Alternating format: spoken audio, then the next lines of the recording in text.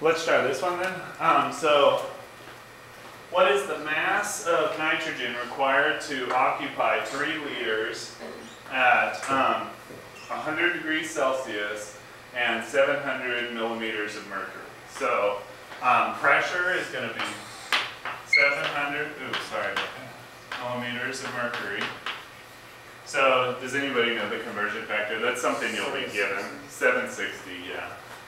So if you're in process tech, you know, this is something you might want to remember because that's a common pressure unit. 760, 1 atm. So remember, we want to get it into atm, right? Volume, it gives us in liters, so we're cool there.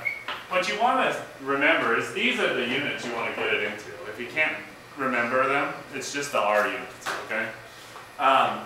N, do we have that? No, that's what we're looking for. In fact, we're looking for N, then M, okay, right? And then T, well, it gives us 100 degrees Celsius, but we add 273 to that because we're looking for Kelvin, 373 Kelvin, okay? So we got PV equals nRT, we're going to look for N, okay? If you're still like, I don't know what we should be looking for because it says mass, it's the one that they didn't give, you know? So you got to know that you got to use that to get the one that you're looking for, okay? At least get that far, you'll probably get some for the problem, okay?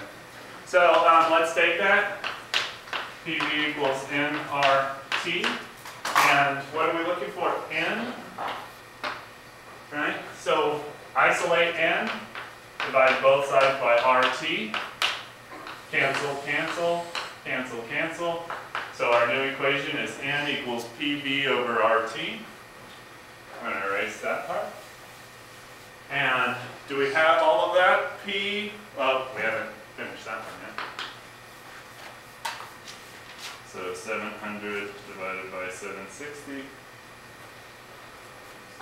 0.921 ATM. So when it's got this decimal point after those zeros, it means it's 3 sig figs, okay? And the other thing is you never use the sig figs from the conversion factors, okay? Rule of thumb. So we've got P now, right? 0.921 ATM. V, yes, 3 liters.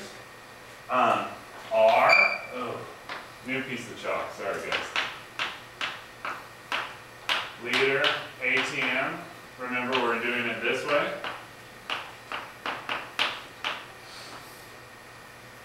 And then T, of course, yes. I think it's screaming at me because it hates PV equals nRT trouble. So, ATM in the numerator of the denominator, so they cancel. Numerator, denominator, cancel, cancel. Numerator, denominator, cancel, cancel. If you're in the denominator of the denominator, that means you go up to the top, okay? So moles goes up to the top.